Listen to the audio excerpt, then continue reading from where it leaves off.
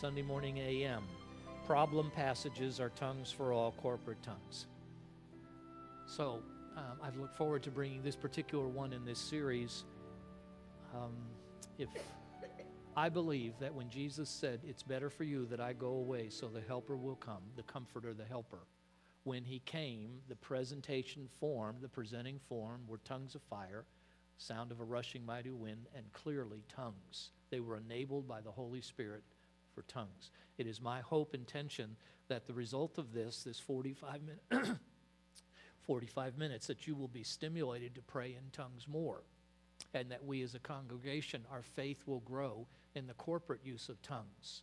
So the intention is not just the corporate use of tongues, but individually. I hope that one of the characterizations of this congregation is those are people, they pray in tongues. They pray in tongues while they ride in their car, while they're working, while they're trying to figure out their income tax. Those people just pray in tongues. May we be accused of that. So, problem passages. Are there any difficult passages to deal with? Because there are a lot of people in good conscience in our country, in our culture especially, that really, really, really feel in good conscience and not trying to be bad guys, bad gals. They just don't believe tongues are for them, or tongues are for today, or tongues are for corporate use. They really, really genuinely don't believe that, and there are passages of Scripture that they rely upon. So here we go. I have this question. I believe the problem with understanding 1 Corinthians 12, 13, and 14 is, in some measure, the frame of reference. It's misunderstanding what it really is even talking about, what was being addressed. Now, if someone has the preconceived idea that tongues is bad and not for today, then with that pair of glasses that you put on, this is not for today, this is passed away. Of course, when you read that passage, you'll read it through the light of you're convinced this is what has happened, it's not available. Or if you wear the pair of glasses that Paul basically was quite upset with the church in Corinth and tongues, and he was trying to get them to minimize the use of tongues, then those pair of glasses, you'll wear those glasses. And through the years, I have found that the verse that is relied upon the most, that I am personally convinced, hopefully not pridefully, I'm sure pride is mixed in significant dimensions, that it's just a significant misunderstanding and misapplication of what that verse is even talking about at all. And I believe that the church is stripped, especially in the Western world.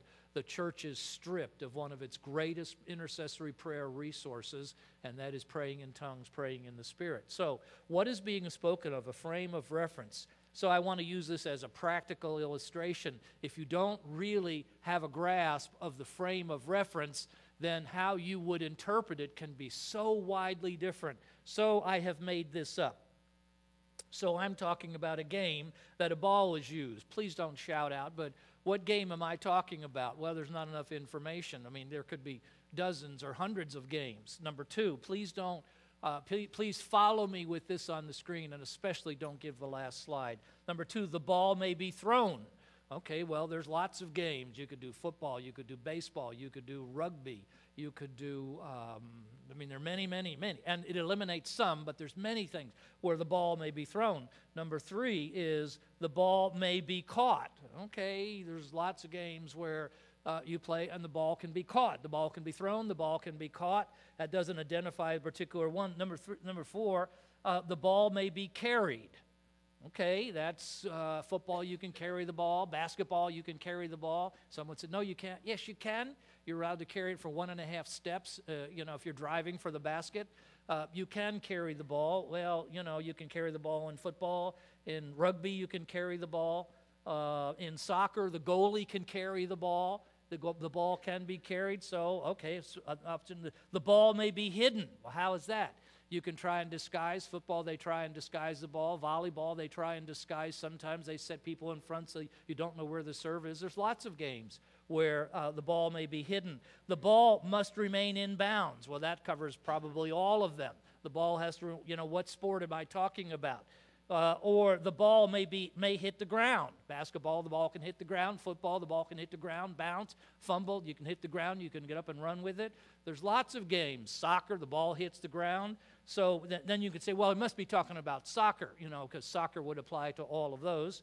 Or anyone might move with the ball. Anyone might move with the ball. Still is football a fumble. Anybody can pick up a fumble. Basketball, anybody can pick up the ball or have the ball pass them and they can move with the ball. Rugby, anybody can. I mean, it just goes on and on. Or points are scored with the ball. Okay, so do you know what's being talked about yet with such a certainty that you're willing to risk everything? I don't think so. And there's many options. Multiple players are on each team. Okay, so that eliminates ping pong, and ping pong got eliminated several back, because you have multiple players on the team. Well, basketball's still in, football's still in, soccer's still in, rugby is still in. So the ball may be tossed with one or two hands. Well, basketball, you can do that. Football, you can do that. A shovel pass, you can do it with two hands. Soccer, the goalie can throw, at an inbound, you can throw it with two hands. The goalie can throw it with one hand. The ball may be thrown with one. Well, you don't know. Would you risk everything? Would you risk your future? Would you risk your standing as an individual that you could say, I know of a certainty what the game is? No. But it's my opinion, that's how 1 Corinthians 12, 13, and 14 are approached. Not really understanding what in the world is the real essence of what's being addressed. And tongues are not an enemy. The ball may be tossed hard or easy. That means you can throw the ball hard. I mean, dodgeball. I think you'll find that dodgeball almost would cover every one of these that I've talked about so far. Baseball can be just tossed real gentle. Baseball can be thrown hard. Baseball, basketball, football can be an easy pass, can be a hard pass. It may be illegal to carry the ball. The goalie can carry the ball in soccer, but other people can't carry the ball. The ball can be carried in basketball. The ball can be carried in baseball. It may be illegal in different times and different settings. Do you have enough that you're willing to risk everything for? I don't think so. The ball may bounce and still be in play. You can do basketball, you can do baseball, you can do football. On an onside kick, the ball can bounce and still be in play. I mean, there's lots of games. So do you know of certainty? But if you don't know what the game is, meaning by that, if you don't what is really going on, then fitting all those in is you can come up with a whole variety of options. And number 15, knocking someone down can be legal. You can do that in a lot of sports. You can do it in baseball. If you're going home and the catcher is standing in the way and he doesn't have the ball, you can run into him.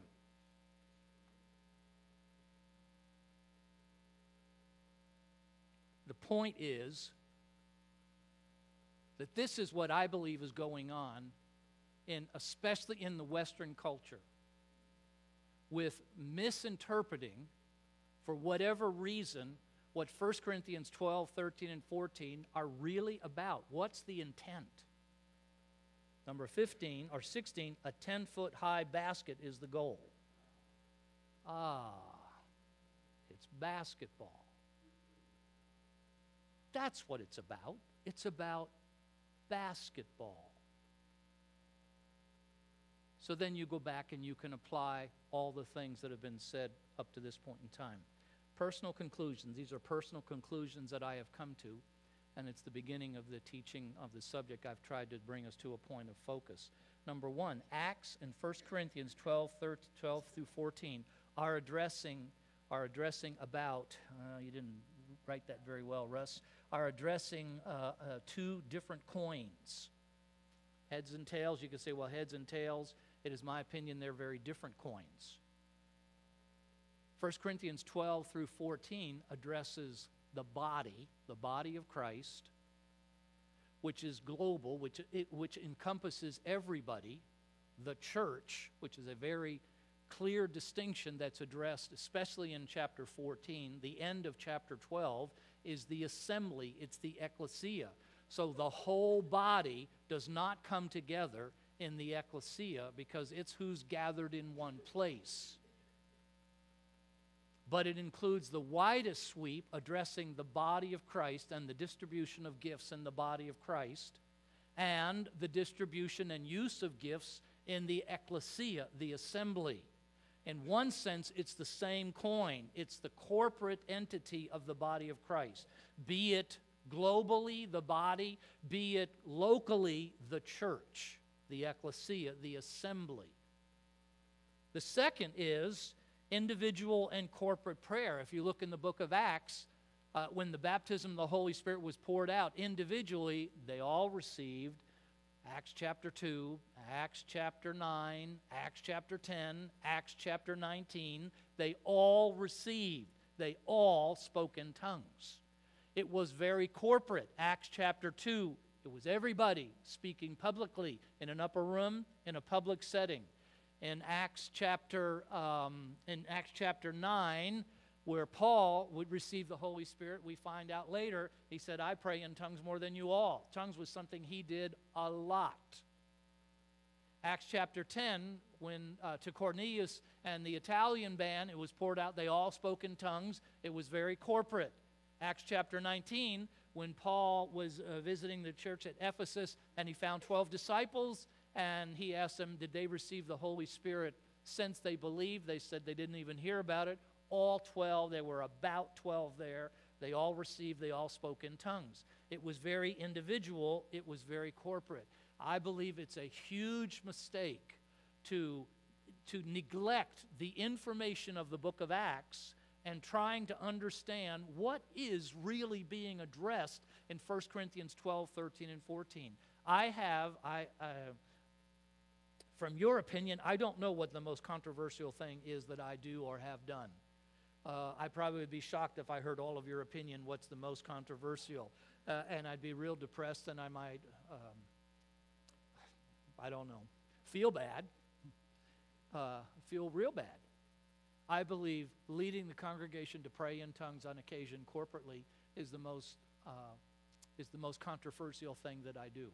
I would have thought renewal and guiding the congregation as it was during times of renewal, that absolutely would ostracize me from the pastors in the city. But it is not. But leading the congregation to pray in tongues, years ago I actually had a pastoral visitation. A number of very respected pastors in the city met with me because they were so concerned about what I was doing with the congregation in terms of publicly having us pray in tongues. I do believe it's the most vulnerable thing, but these are the reasons why I do it. In that sense, I am risking everything and have been for years. Number two. So that's a personal conviction that what is being addressed in Acts, all the way through the book of Acts, and what the point of 1 Corinthians 12, 13, and 14, they're talking about different things. One, I believe, is the personal prayer language that is available to everybody who receives the helper. It's a language. It's an intercessory prayer language. It's for everybody. When the body of Christ gathers together in the church, it is not intended for everybody to address everybody else gathered in tongues for the intention of addressing the people who were there. Paul was addressing them and saying, you got it all mixed up. They were all doing it. He said, you don't understand. That's not how gifts are dispersed in the body. That's not how they're utilized in the church.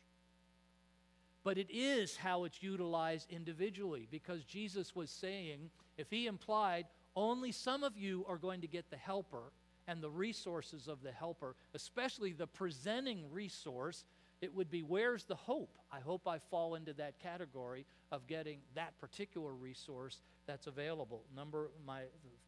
My personal conclusion is they are addressing two different coins. They're not heads and tail of the same coin, so to speak. You might say it differently. And that number two is what they could do was not consistent with what they should be doing. 1 Corinthians 14, which Paul deals with it directly, You have to have this as an understanding. What they could do was not consistent with what they should be doing. In Paul's eloquent arguments, where he was trying to convince the church at Corinth, stop the practice that you've been doing, he never argued from the standpoint, this is impossible, because all of you can't be speaking in tongues, because tongues is not for everybody. Therefore, you really can't be doing this. But they were. They were.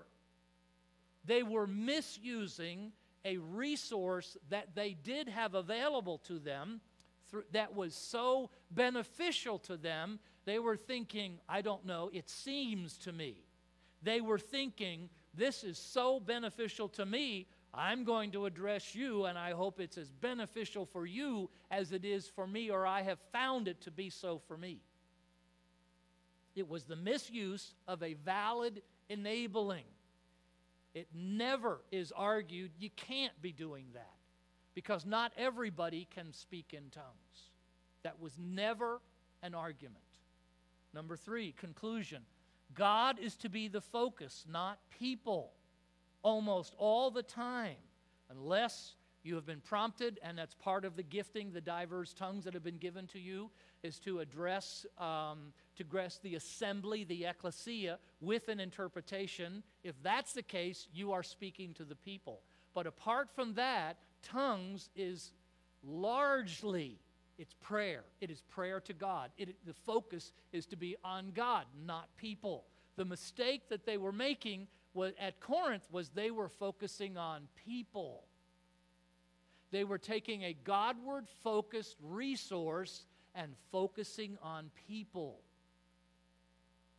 If you understand that, then as we read through in a moment, 1 Corinthians 14, it's like that's as clear as can be. He was explaining why this is not the resource that you use the way you're using it.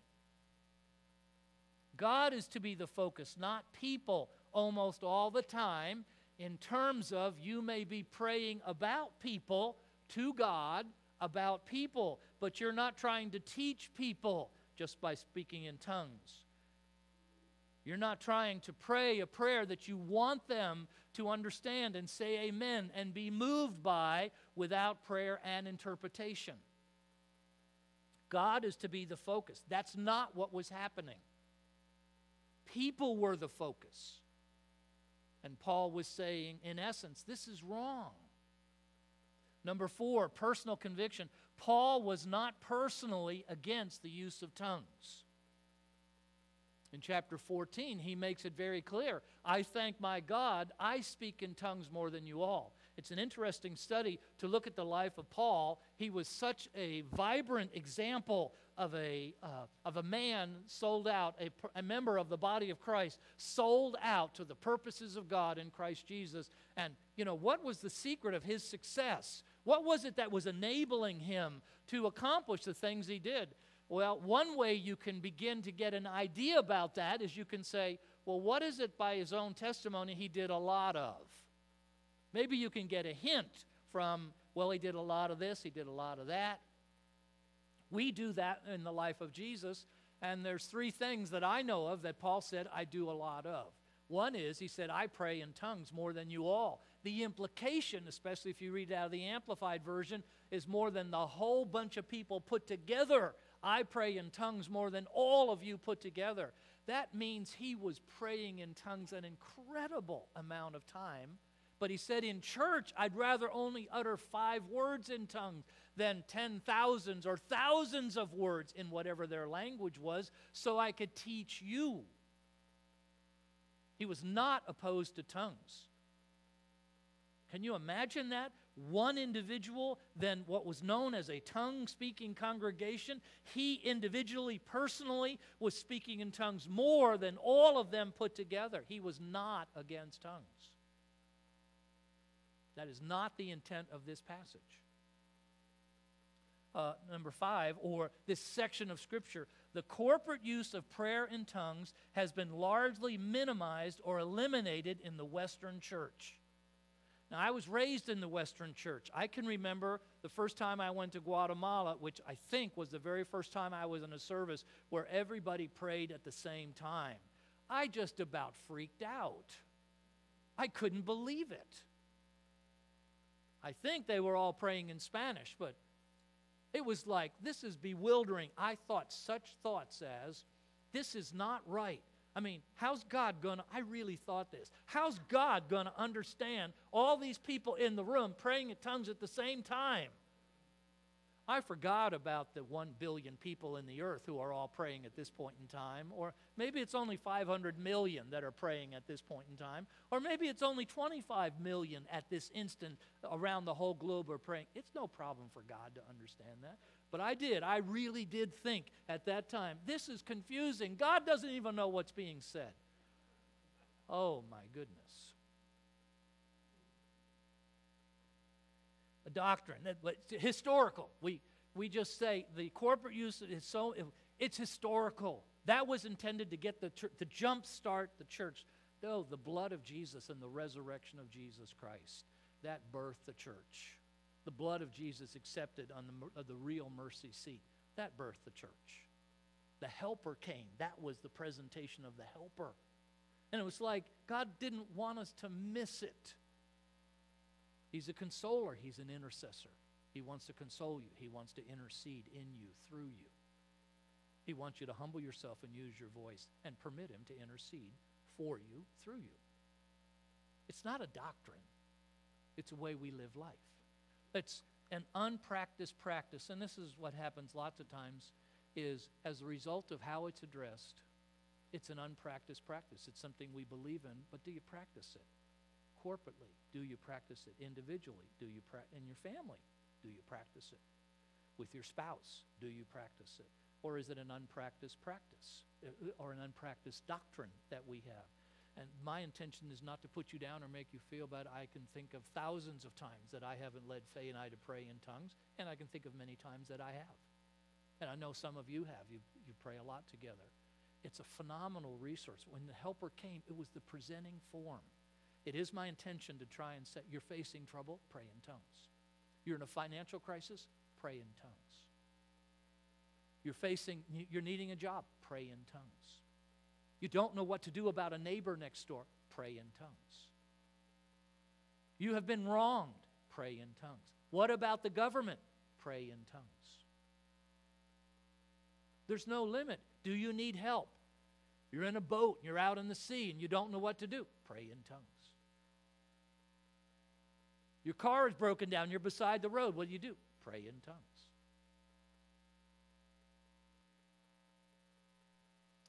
Number 6, agreement and faith in using corporate prayer in tongues or praying the Scriptures. I see 2 of the most powerful corporate prayer resources. Praying the Scriptures, praying in tongues are 2 of the very most powerful and unifying tools given to the body of Christ, the church. So I go back to Genesis chapter 11. Genesis 11 is when there were languages, and they were just, in essence, the essence of all the diversity of language. They were all speaking the same thing prior to that. It was the accusation, the realization, the declaration that God made when he came down and recognized what was taking place in the earth. They're all saying the same thing. I do believe that if the corporate global church would pray in tongues together, in faith, we haven't even begun to see what's available to the church. If we use the resource, the prayer resource that God has given us, that Jesus poured out, it was in essence the promised gift, enabling that he was given the privilege of, upon the resurrection and the presenting of his blood, entering into the Father's presence and being accepted, that he did the work of redemption. He was given the promise, and he poured it out. What a gift. And it is so despised. Genesis 11, it was corporate. They were all speaking the same thing. We want to build a city. We want to build a tower. We're going to build it out of this. They agreed what the process was. We're going to be a people of prayer. We're going to pray the scriptures. We're going to pray in tongues. As inspired by God, we're going to pray what's inspired by God. I'm a pastor, and I've done it. One of the things I enjoy the least is going to pastors' prayer meetings, because you discover many pastors what they preached the Sunday before that, because that was real close, and that's what they pray. They pray you the outline, they pray you the scriptures, they remind God of what the Bible says in terms of giving an outline, and it's like, they're talking to us. They're not talking to God. I would much rather, why don't we just all pray in tongues? Why don't we just humble ourselves and pray in tongues and say, you pick the subject, you pick the words. It doesn't mean every prayer meeting that's all what people do, but I've been a part of so many where I feel like I come in and out of seasons where I feel like I'm talking to the people, I'm not praying. Now, Lord, I want you to remind the people to be good and to make sure they walk the dog the appropriate number of times this week, and that they do so and so. In Jesus' name, amen. And what we're doing is we're finishing the message and giving you our concluding points. It's not prayer. So I think, what a phenomenal resource that's been. It bypasses all of our opinions, all of our mixed up doctrines. It bypasses all of that. But I don't know what I'm saying. That's the good part. It takes faith. But Genesis 11, it was so corporate. Acts 2, it was corporate. Everybody was. Acts 8, I believe it was tongues, but you can't say that emphatically. I can say I believe it was. Can you prove it? I can't prove it because I've touched on that. Acts 10, they were all speaking in tongues. Acts 19, it was corporate. Ephesians 6, if you look at the concept of warfare, especially all the way through the Old Testament, it was not one person. Yes, individually, every individual person had to deal with the enemy. But it was very corporate. They would go out as an army. The armor that's found in Ephesians chapter 6, yes, that is for individuals. That's what we put on individually. But we act like all of the warfare is individual. It's not all individual. It's corporate. We all can put on the helmet and the breastplate and the loins girt with truth and the feet shod with the preparation of the gospel of peace. We all can pick up the shield of faith. We all can take the sword of the Spirit, praying with all prayer and supplication in the Spirit. It is not just an individual exercise, the resources, the armor of God, the might of God. It's where do you find its expression so much that God said, I got to come down and change the rules. Because what they are capable of now, because there was such agreement, unity, harmony. And so for me, it's such a key element to understand, for me, that Genesis 11, the redemptive recovery available to mankind from what was wrong in Genesis 11 was Acts chapter 1 and 2, and it was the release of, that calls for faith, humility and faith it calls for. That's what tongues calls for. It's so corporate. But that is the point where, especially in the Western culture, I remember I would ask different pastors in Russia, I would get their permission. I would like to lead. We'd go do conferences and stuff like that. I'd like to lead the people. And so many people were born again in those conferences. It wasn't just the church.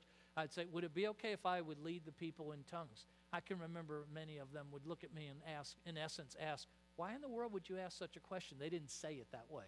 Why would you ask such a question? Of course, we pray in tongues regularly in our meetings. Well, we don't do it in the United States.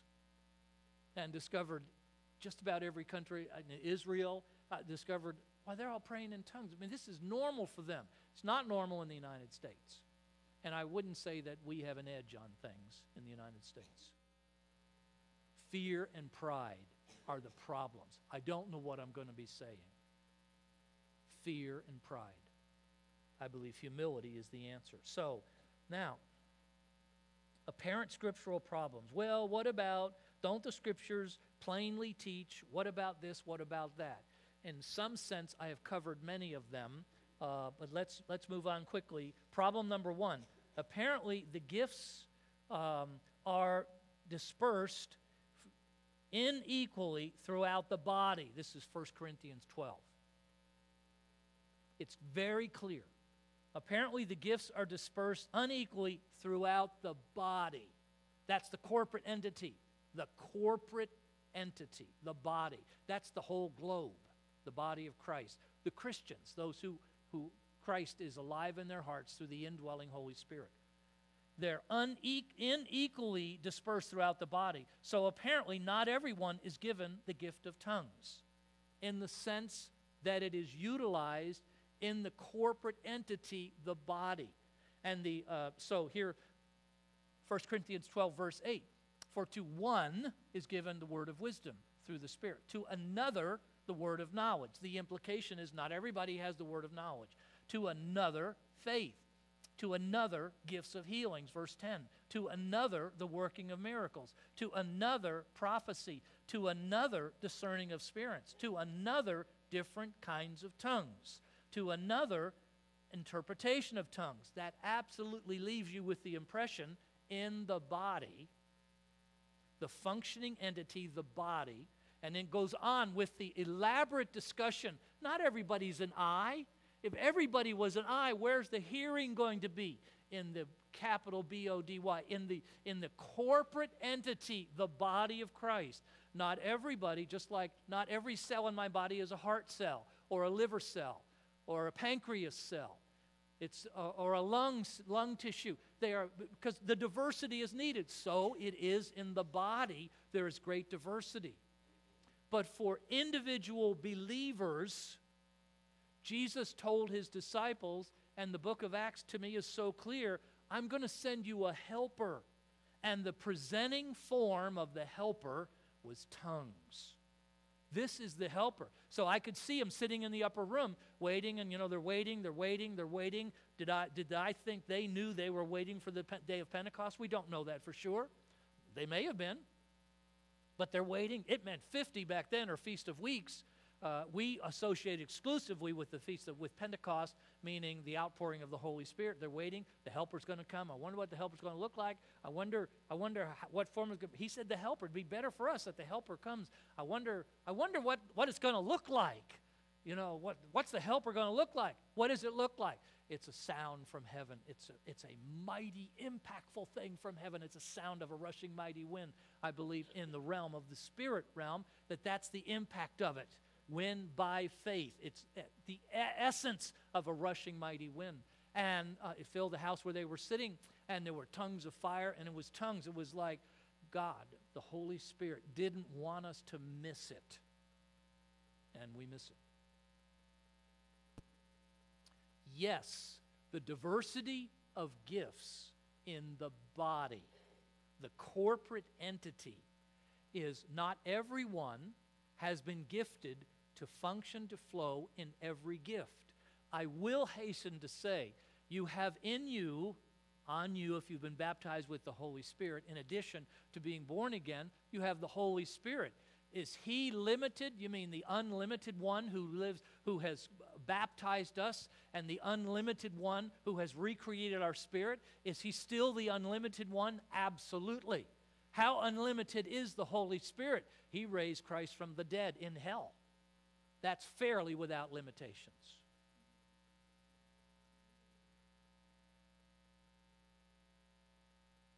Can the unlimited one find expression through the years? You find a surprising number of an occasion of this, an occasion of that.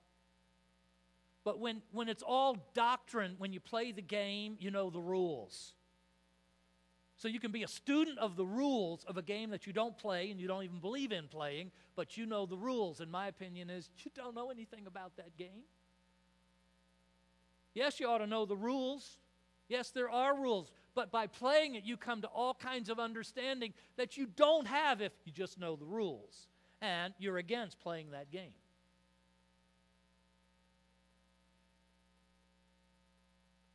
So to me, it is not, because Paul's going to address He didn't say, you can't be doing this. You can't be speaking in tongues, all of you, because it's impossible, because all of you don't have this gift. That was never a point of argument.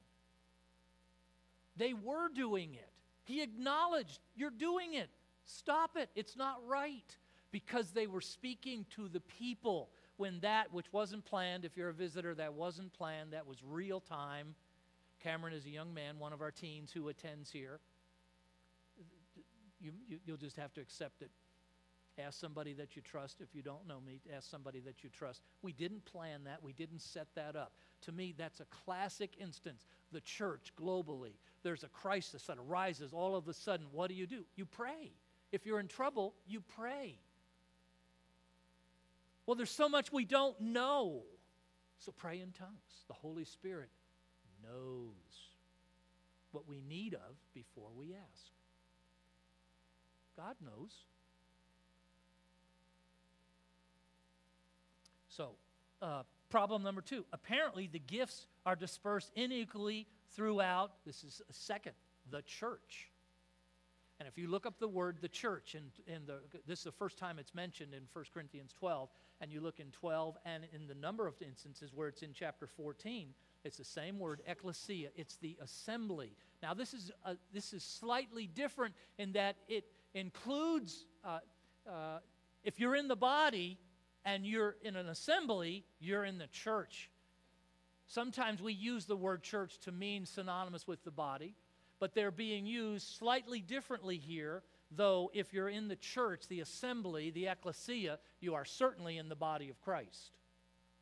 And so the point, Paul's making the same point, as it is within the body, not everything's an eye, it's like a fundamental organ. It's a fundamental position, resource in the body.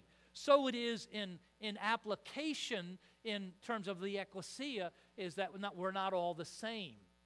And so apparently the gifts are dispersed unequally throughout the church. So apparently not everyone has the gift of tongues, which is to be utilized in the ecclesia, in the assembly, because that's the mistake they were making. They could do it. They were wrong to do what they were doing.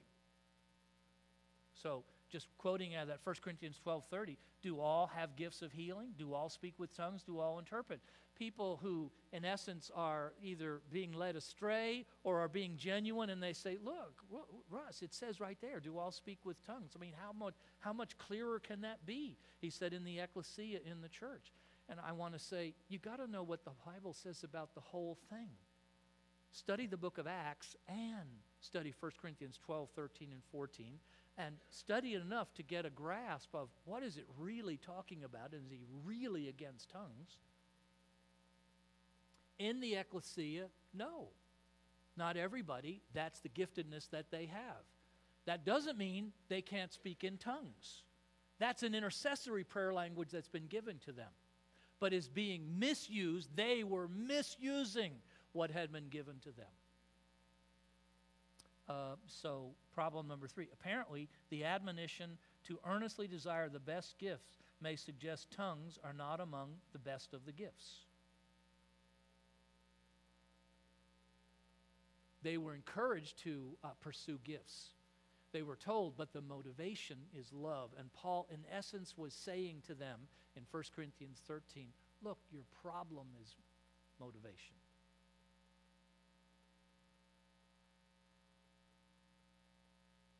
Understanding, but the basic problem is motivation. Your motivation is to be loved. Because you can do all these things, but if it's not love, and he gives somewhat of a definition, a shaping of love in 1 Corinthians 14 with, are you doing what you're doing to edify the people who are present? Are you doing what you're doing because it makes you feel good? Are you doing what you're doing because it's of such great benefit to you that even hearing it, it will be of benefit to someone else? Which is a very incomplete form of, you could say, loving people. It's a very immature form of loving people. And you could say, well, their motive is good. But Paul is saying the motivation is love. Love looks for the best. Love is wanting to help. It abides. But earnestly, 1 Corinthians 12:31, but earnestly desire the best gifts, and yet I show you a more excellent way. And the excellent way was for the motivation, the heart positioning of the heart is, I'm going to walk in love and in knowledge of the use of this gift that has been given by the Holy Spirit. Problem number 4, apparently tongues and prophecy would cease when the perfect came, and the perfect, it is believed by many in the Western church, and the perfect is the Bible, and so prophecy and tongues have ceased.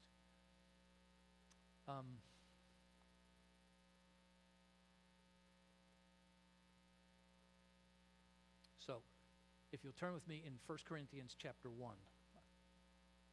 1 Corinthians chapter 1.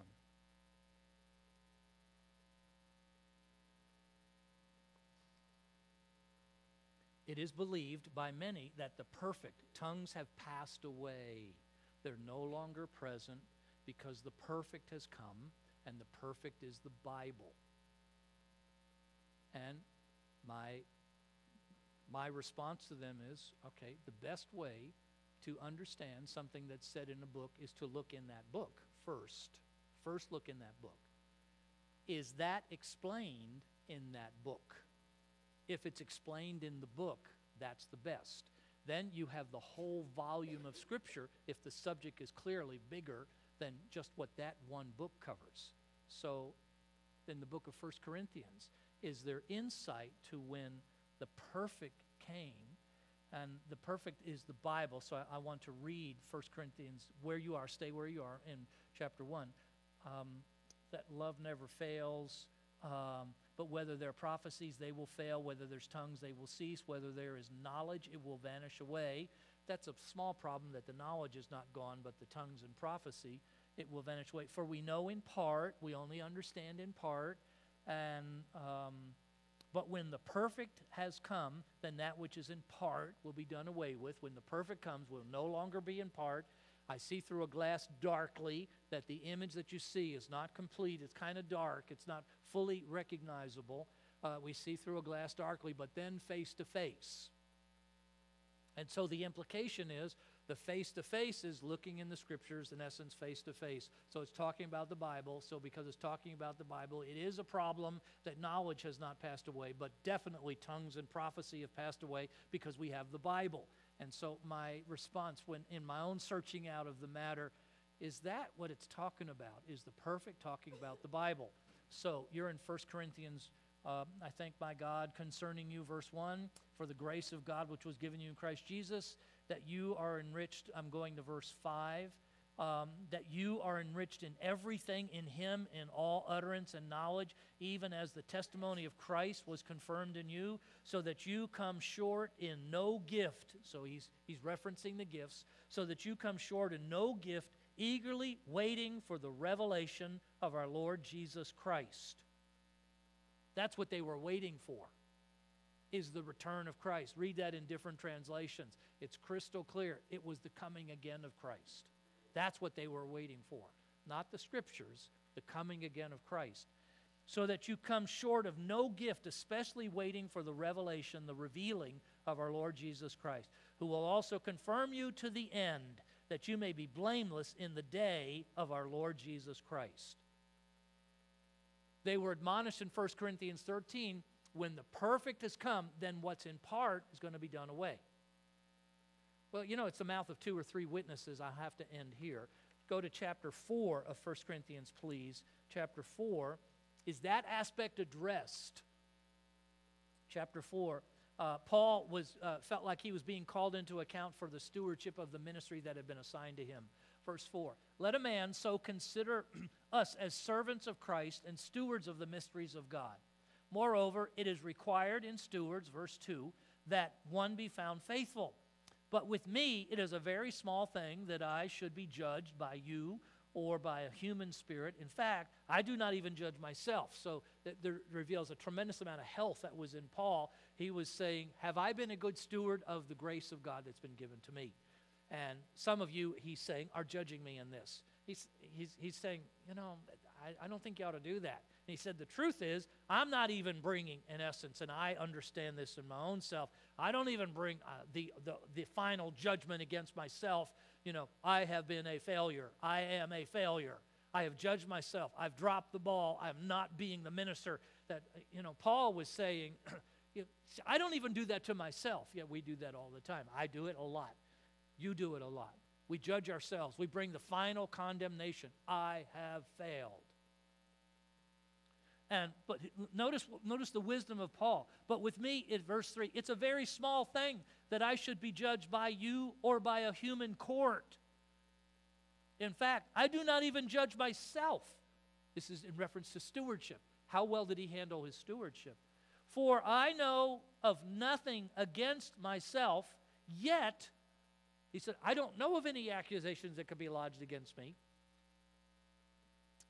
For I know of nothing against myself, yet I am not justified by this. But he who judges me is the Lord. Therefore, judge nothing before the time, until the Lord comes. Is Paul addressing till the perfect comes? Don't judge anything before the time until the Lord comes, who will both bring to light the hidden things of darkness and reveal the counsel of the hearts. We see through a glass darkly. When will we see face to face? When the Lord comes. It's not talking about when the Bible comes. But if you genuinely believe that, then you will believe tongues aren't for me, because the Bible has come.